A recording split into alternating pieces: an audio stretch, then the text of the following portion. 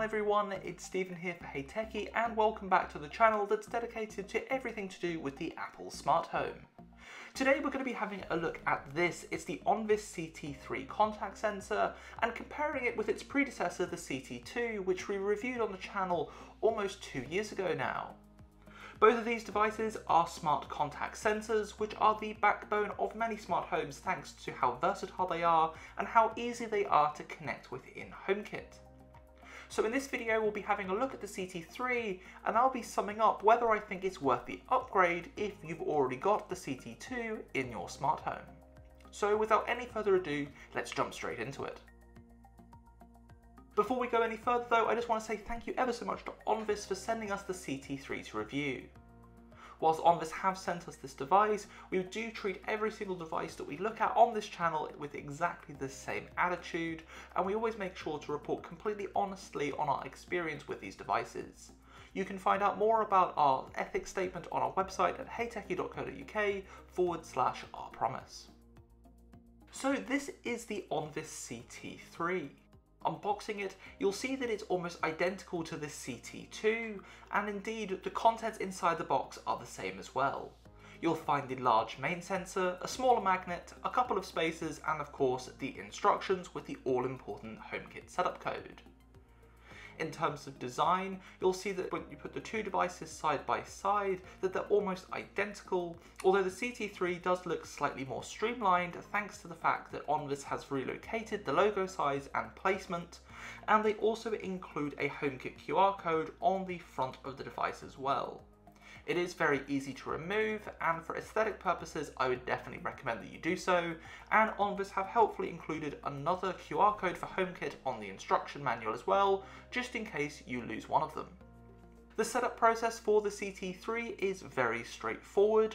As with all HomeKit devices, it's a case of simply scanning the QR code. The process is identical to the CT2, although I did find it to be slightly faster, thanks to the fact that the CT3 has a bit of a spec bump under the hood. And this is really where the fundamental difference between these two devices comes. The CT3 now supports Thread, which is a mesh communications protocol that allows devices to communicate quicker and over an alternative to Wi-Fi or Bluetooth.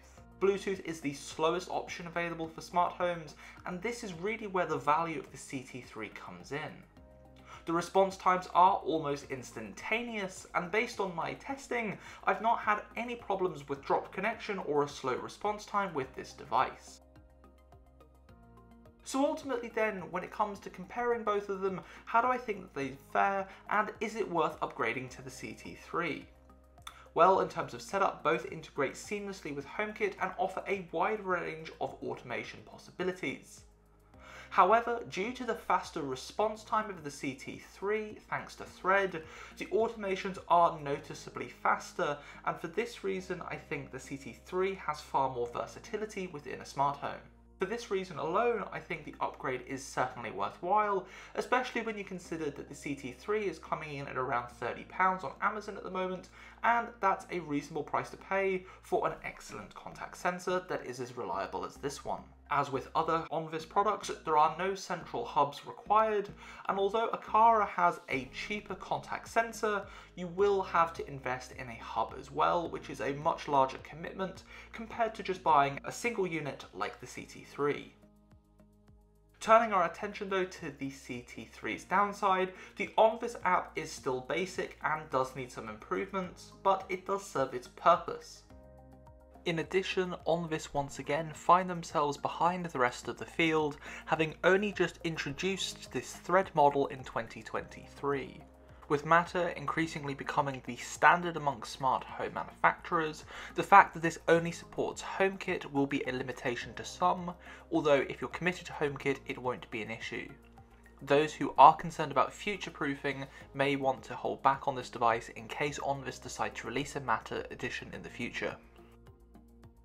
So in conclusion then, whilst the CT2 has been a solid device in my HomeKit ecosystem, the CT3 brings significant improvements across the board, especially in terms of speed and reliability thanks to Thread support.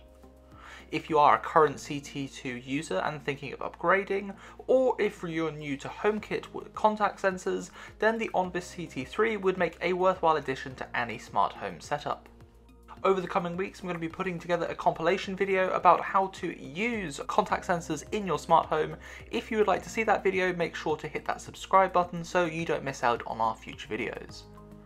Thank you so much for watching. As always, if you found this video helpful, give it a like and share it with your friends, and if you haven't already done so, subscribe to the channel.